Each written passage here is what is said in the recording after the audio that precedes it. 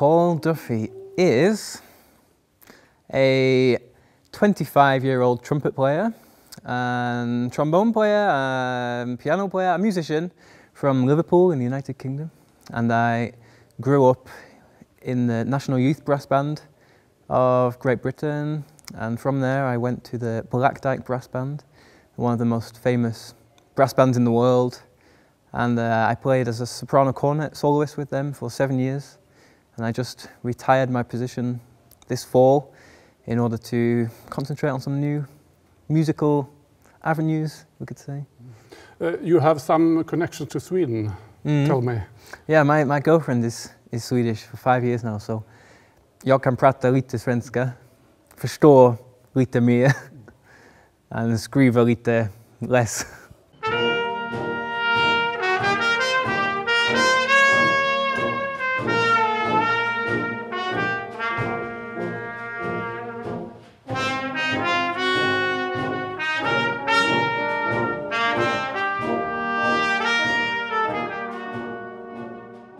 I find now a lot of youngsters are trying to get into guitar and drums, and the trumpet is getting forgotten about, I think.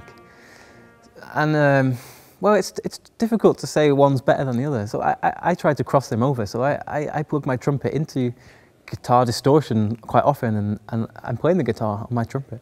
It's a lot of fun to play together in a group, and the brass band is one of the best groups, I think, to come together and play together and eat fika together. And the trumpet is also a very good workout.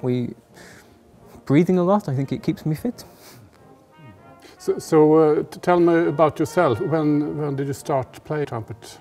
Yeah, I started to play when I was 7 years old, and in church, on Sundays in church was the main thing. My dad used to go and play guitar, but he only knew 3 chords in the guitar, so it didn't matter what hymn he was playing, it was the same 3 chords. It sounded terrible. And then me and my brother would play the trumpet, and it was a really great education for me, because you learn to play from the piano music, which is in a different key. So from a very young age I was learning to transpose, which is very useful.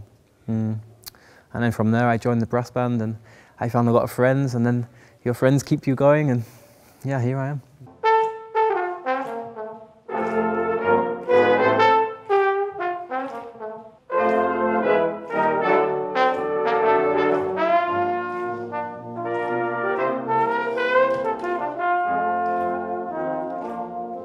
To have personal demands is very important, personal goals. Set yourself goals. So for instance, when I was a child, I always wanted to play in the top band of my youth band. And then I achieved that. It was great, and I thought, oh, I've done that. And then you set another goal, and then I wanted to play in the National Youth Brass Band of Great Britain. And I got to the National Youth, and I said, great. And now I need another goal, and that was I want to sit on the end. I want to be the principal cornet of the National Youth Brass Band, and I got there.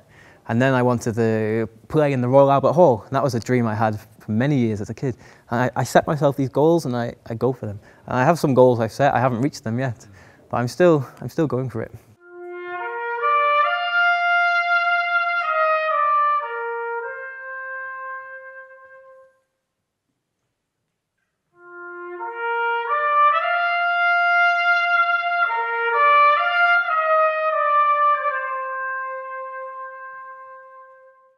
Well, yeah, when I was 10, 11, 12, my parents were forcing me to do 10 minutes practice every day, and they said, you have to do this 10-minute practice or you can't watch the TV. And there was a TV program called Coronation Street, which is a soap opera in England. I really loved that when I was a kid, and I wasn't allowed to watch Coronation Street unless I did my practice. So I went and did it, and I used to really dislike it. But maybe when I got to the age of 14, 15, I found a new life, and I started to practice a lot then, 3-4 hours a day. And sometimes I would sit on the piano and start to practice my trumpet, and I would play the accompaniment on my left hand on the piano so I could accompany myself. And then my parents used to go to my trumpet teacher, her name was Linda Nicholson, and they used to say, oh, Paul's doing this great thing, he's playing himself on the piano and the trumpet, he's amazing. And my teacher, she went crazy. It was not allowed. no, no, no, bad, bad, bad. So I got told off for that. I had to hold the trumpet with 2 hands. But little things like that kept me very interested.